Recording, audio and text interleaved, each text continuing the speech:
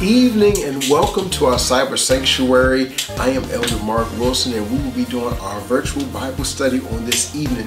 Please join me in a quick word of prayer and we're going to jump right into the Word of God. Father, we give you glory, honor, and praise for this moment in time, God, that we have to dig into your Word. Father, we pray right now for accuracy, God. We pray for revelation. We pray for understanding, God. We pray for your Holy Spirit to fill us now, God, that we might be able to hear what you are saying to the church, Father. Make us invisible, Father God, that you have your perfect way in this study on tonight, God. God, we bind up the enemy and every spirit that will come to destroy, distract, to kill, and to steal. And Father God, we give you and your Holy Spirit legal authority to rule and to rest in this Bible study. In Jesus' name we pray. Amen and amen. All right, welcome everybody. I'm very excited to be with you all again on this evening. And we've been talking about prayer for the last month, and I'm excited to be able to just dive into just some more prayer tonight. You can see our title that was on the screen. It is What's Hindering My Prayer? What's hindering my prayer? We have so many of us are in just different places with God, from an unsaved point to children to being advanced in His Word to knowing the Bible. But what are those things that can stop my prayer? What are those things that can cause my prayers to go unheard or go unanswered? And so let's talk about that tonight. Let's look at James chapter number 4.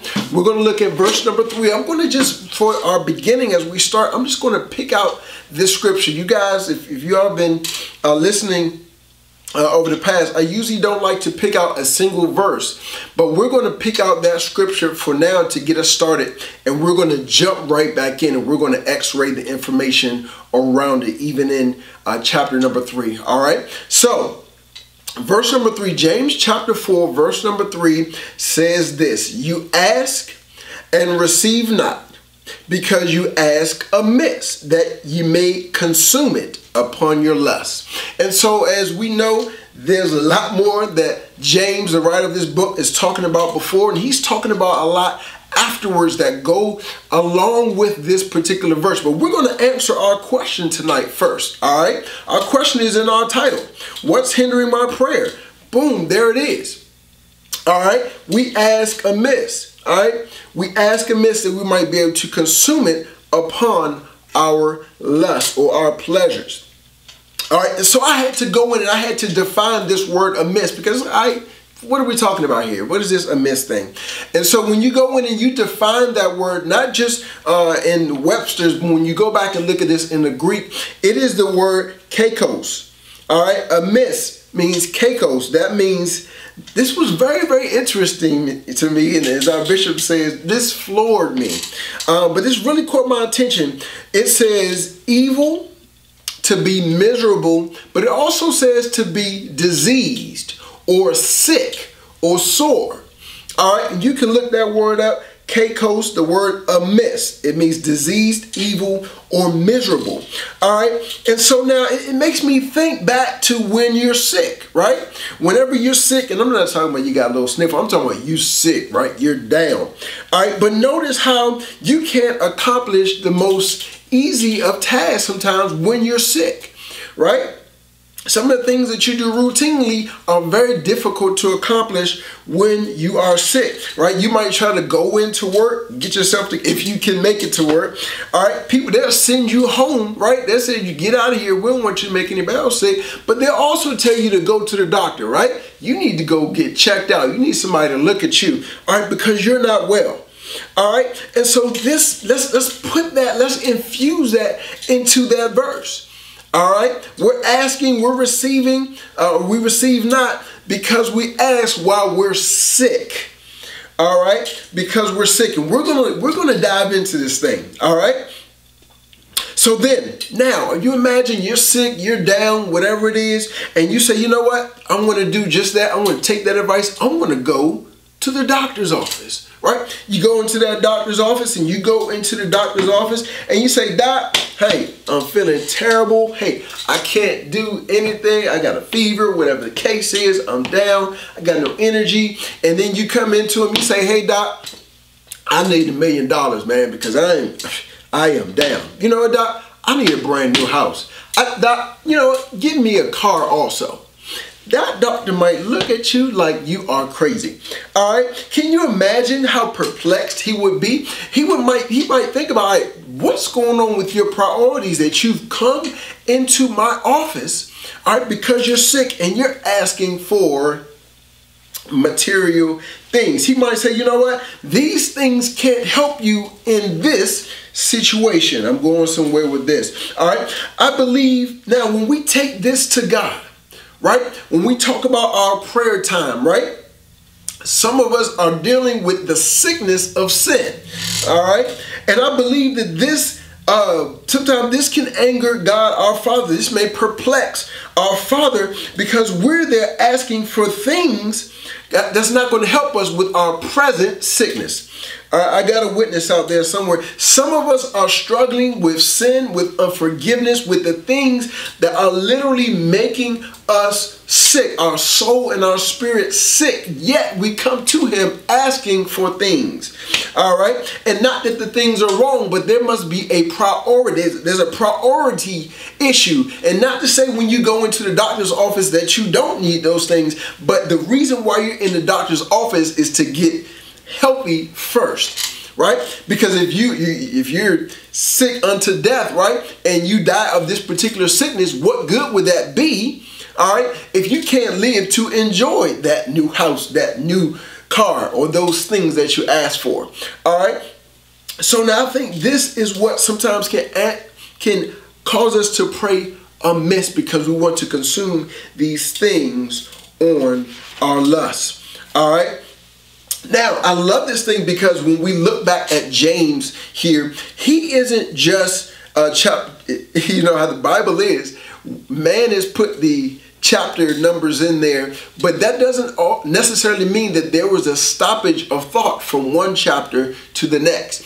All right, so in other words, we're going to look at some pieces in James chapter 3 and see how he walks right into this statement about asking amiss, okay? Now, all right, so he lists several of these sicknesses, all right, and these things that hinder our prayer in chapter number 3. All right, now the first thing that we're going to deal with, all right, if you're taking notes, start right here. The first sickness that we have to deal with, right, that asking amiss, right? All right, we're going to talk about a tongue sickness.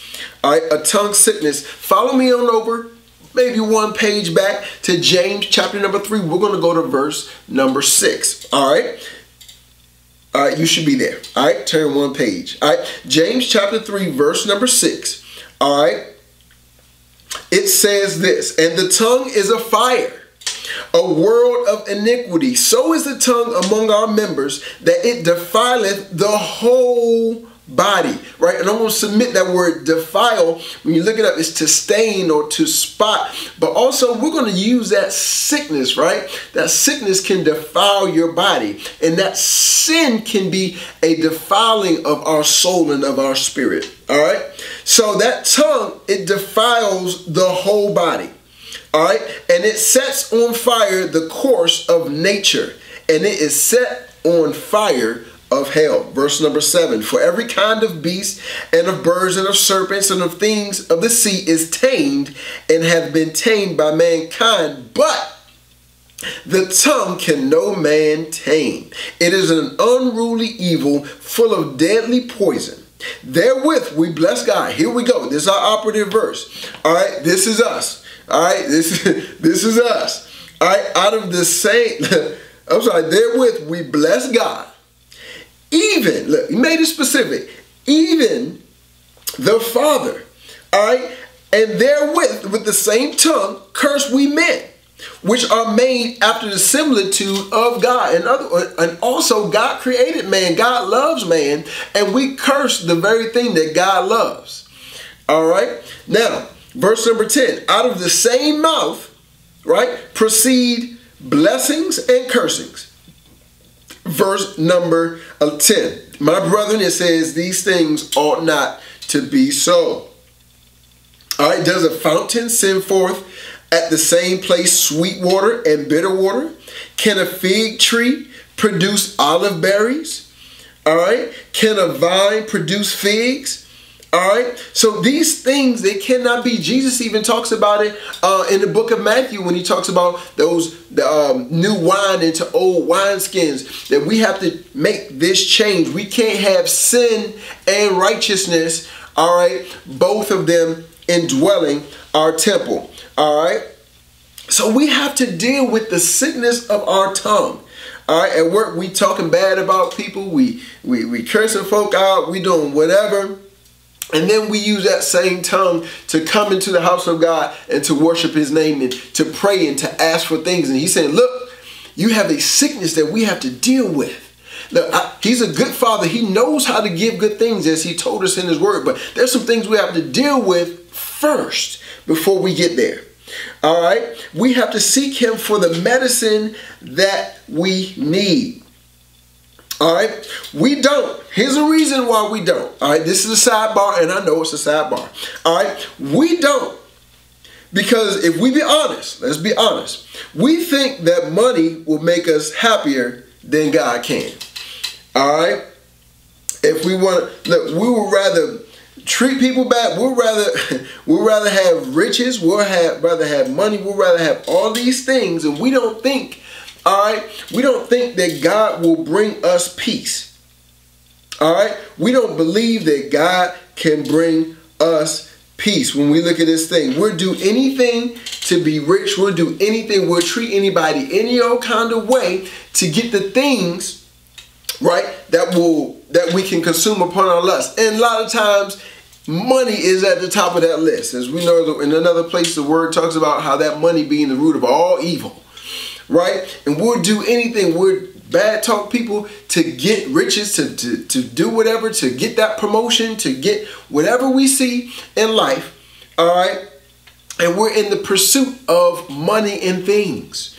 Okay? And we'd rather pursue after those things. We'd rather pursue after the American dream, right, than letting God fix our soul, giving us the medicine that our soul needs. So when we come before him, we don't ask God, help me with this. I'm struggling with forgiveness. I'm struggling with bitterness. I'm struggling with envy and strife. We don't come before him asking for those things. We come before him asking for the tangible things. All right. And there has to be a reversal of these things. All right. Now, look, even the world tells us, look, and as we talk about this thing, pursuit of riches and pleasures and lust, all right, even the world tells us that those things are a lie. We know songs that, you know, I used to be out there, I used to listen to rap and those type of things, but even there we heard songs that would tell us the more money, more problems. We look at people like Michael Jackson, one of the most, the biggest icons of our time, who struggled with just being able to sleep. A man with no peace. All right. We look at people like Robin Williams, you know, adored celebrity, one of the funniest men of our time, who committed suicide. All right. We also have shows in our society that says the lottery ruined my life. If that's not the biggest ding dong, if that's not the biggest wake up call. All right. The lottery, all of us, we want to pursue these things and money, because guess what? When we get the money, we can buy all the things, right? We're pursuing all these things and money, but yet we have shows out there of countless people that won the lottery, millions and millions of dollars, and it ruined the fabric of their life. All right? Now, put this in your spirit. Money can bring fun, but it cannot bring peace. Somebody need to tuck that in their spirit, because we're chasing after some things. We're chasing after some money, all right? Money can bring fun. It can solve some things in your life, but one thing that it cannot bring is peace. All right. That is the job of God. All right. Now, here's the next sickness that we have to deal with. All right. We dealt with this tongue sickness. All right. We talked about this thing, how we can't have these good and the evil coming from this same tongue. All right. Can't have the good and bad coming from this same tongue. We're gonna come back and visit that. All right. But now, in the beginning of chapter number 4, he begins to talk about some more things. Let's look at this thing. Chapter 4, skip on down a little bit, verse number 1 and 2. All right. verse number 1 and 2. It says, from whence come wars and fightings among you? Come they not hence, even of your lusts, that war in your members? And so this fighting that he's talking about, he's not necessarily talking about us fighting. It can result in us fighting amongst each other, fighting with each other. But he says, look, it comes from the lust that's even at war in your members on the inside. We're going to talk about these members in a moment. All right. You lust and you have not. You kill and desire to have and cannot obtain. You fight in war, yet you have not, because you ask not. All right. Now, here's a simple revelation that God shared with me in the midst of this thing. As I'm looking at this thing, there are only fights, there are only wars, there are only struggles when two entities want different things. All right, very simple, but this thing is very powerful. There are only fights, and I'm talking about within you. I'm not talking, and also when you're talking about you're fighting against people, right? You only fight against that person because y'all want two different things, have two different agendas, right? That struggle, that war, when we have struggle in our lives, it's because we want two different things. Two different things. All right. Let that resonate in your spirit. Two different things. Two or more different things. All right. And sometimes that inner struggle, because look, my spirit wants God. It wants righteousness. It wants, like I said, that spirit is always willing. Right. But that flesh is weak. Look, my mind wants to be smart. It wants to be acknowledged. It wants to be ambitious, right? It wants to be praised. My soul wants to feel good. It wants to have pleasures. My emotions, they want to have revenge. They want to hurt somebody. And so we have all of the different parts of who we are, the members. We're not talking about hands and feet. Now we're talking about our soul, our spirit, our mind, our emotions. All of those members within us do exactly what is said in verse number 1. All right. The war that's in our members, right? My spirit is saying, you know what? I need to forgive them. Let it go. I got to love on them. Pray for my enemies, right? That's been tucked in my spirit. But my flesh is like, you know what? I will slash every tie that you own. All right. So now this is when we have the issue right there. We're fighting back and forth. We're trying to get somebody's advice. We're asked, hey, what do you think I should do in this situation? Look, slash your tires. What I would do, I would go doing this to them. And so God has given us direction, and we find a way to go other directions. All right. And we have this pull for so many different directions. All right. And we're going to move over. We're still going to be here in James. All right. I'm going to make a quick reference for 2 Corinthians. All right. For 2 Corinthians, a very, very, very familiar piece of scripture. But we're going to dive into this thing and just take away some of the myths that are in our mind when we hear it. All right. You all know this, 2 Corinthians 10, 3 through 5. It says, for though we walk in the flesh, we do not war. We do not war after the flesh. We're talking about a war here.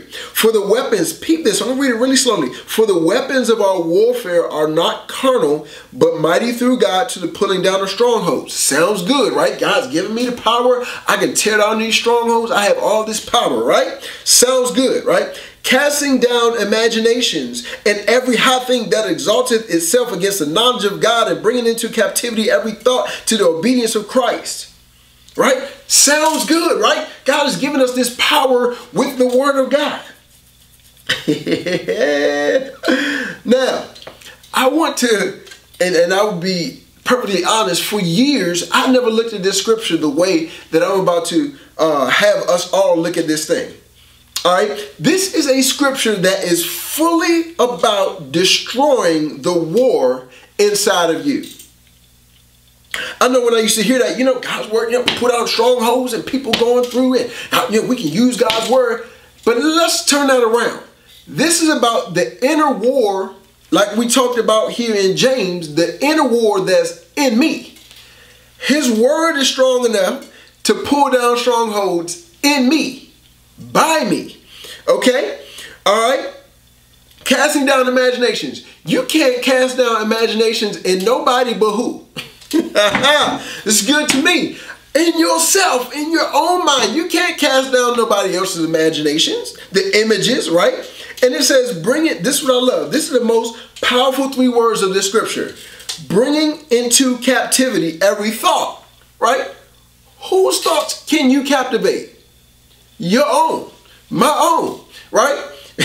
I can only captivate my own thoughts and allow the word to bring the thoughts of my emotions, of my intellect, of my mind, of my flesh, of all these things.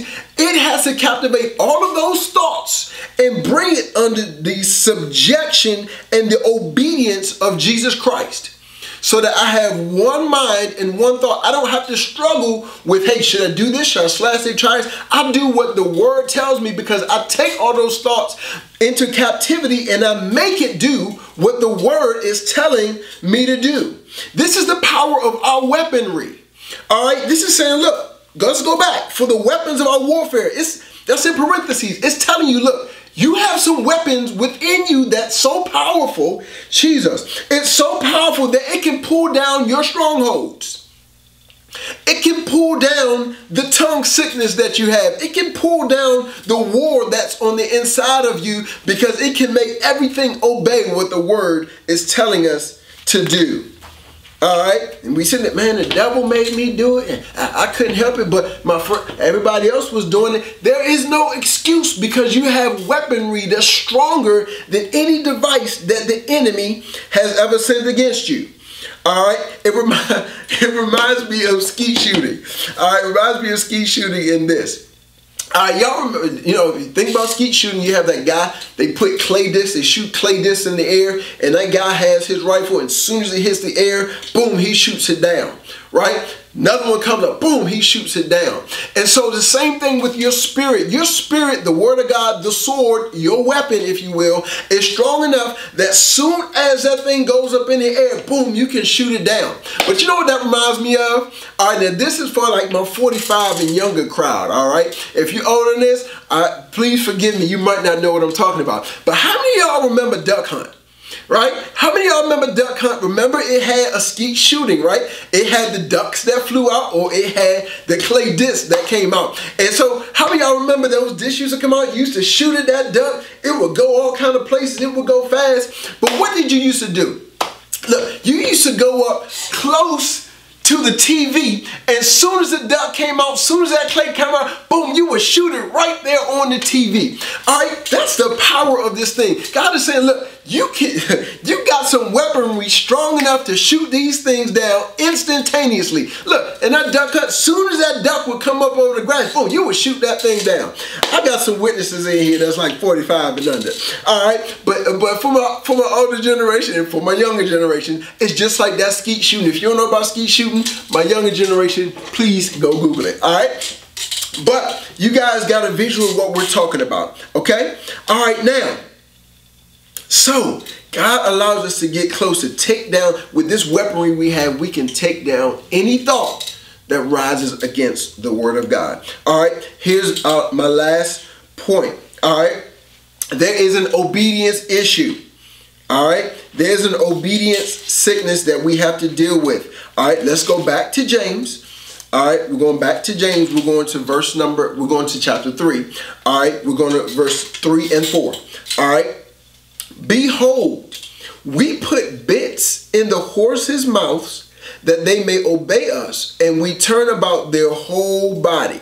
Behold also the ships, which though they be so great and are driven of fierce winds, yet are they turned about with a very small helm or steering wheel, whithersoever the governor listeth. In other words, wherever I turn that wheel, right, that ship is going to go. All right.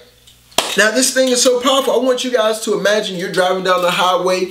For my drivers, all right, you're on the highway. You're going 65 miles an hour, all right, and your vehicle has a computer malfunction, all right, and each function that you have does the wrong thing, right? You hit the brakes and the car goes faster, right? You hit the gas and it stops. You turn the wheel to the right and the car turns to the left. You turn it to the left and it turns to the right. You hit the AC and the heat comes on. You hit the heat and the AC comes on, right? How would you feel? You're going 65 miles an hour and you don't know what it's going to do, right? You're hitting something and it does the opposite, right? Would you be afraid, right? I know I would be. Would you be angry, right? You know what? I'm trading this car in ASAP. All right. This isn't a small example of how much you need your car's obedience in every single area to survive. Just to survive traveling, right? We want horses, we want ships, and we want cars, we want people all to obey us, yet we find it so difficult to obey God. Imagine how God feels when he puts his word in us to forgive, to love, to do all these things that he's put in his word, not to be bitter, not to have revenge, all these things, right? He gives us that, and we do the complete opposite, just like that car, right? You would be flabbergasted. You would want to trade that car in, right? How does God feel when he tells us to do X, Y, and Z? He tells us to work on this. He tells us to do that, and we do the exact opposite. He says, forgive your brother, your sister, and we go slashing tires. We go cuss them out. We go do all these things. It's a sin issue. It's a sin sickness. All right, that we have on the inside. There's an obedience issue. We find it so easy, and we find ourselves saying things like, man, I'm not there yet, man. You can forgive, but you can forget, but I'm not there. There's an obedience issue. When this is what he's instructed to be inside of us, and we find a way to malfunction, computer malfunction like that vehicle, and we do the exact opposite of what God has called to be on the inside of us. Wow. As verse number 10 says, my brethren, these things ought not be so. There's a virus, there's a sickness, all right, on the inside. How do we begin to repair this thing? I love this, and I don't have enough time to go into all the things that James shares. But after this verse, he began to say, you know what? Hey, you got these things going on. Hey, begin to do some of these things. All right. He says, God resists the proud, but he gives grace to the humble. Be humble. He says, submit yourselves to God. Resist the devil and he will flee from you. Draw nigh to God and he will draw nigh unto you. Cleanse your hands, you sinners, and purify your hearts. Yes, he's talking to the people of God. All right. And purify your hearts, you double-minded. This is my operative verse. You double-minded. Remember, we talked about those emotions in our mind. They want to do all these things. Double-minded means I want, like we said before, I want two different things. But I'm going to use a word that we used to use back in the day. It's hypocrisy or hypocrite, right? I'm double-minded, right? Today, I'm worshiping God, and tomorrow my emotions get the best of me, and now I'm cussing out everybody that I know. And see, if somebody's looking on the outside, looking in, like, man, they are a hypocrite. And for one thing, what God shared with me, we have to begin to deal with ourselves in that way. We won't deal with ourselves and correct what's broken unless we see ourselves in our hypocritical state. All right, God, I've been a hypocrite here. I've done this and done that, God. Make me single-minded with your word. Make me single-minded with your word. And back in the day, you remember that word hypocrite. Look, you wouldn't let nobody call you a hypocrite, right?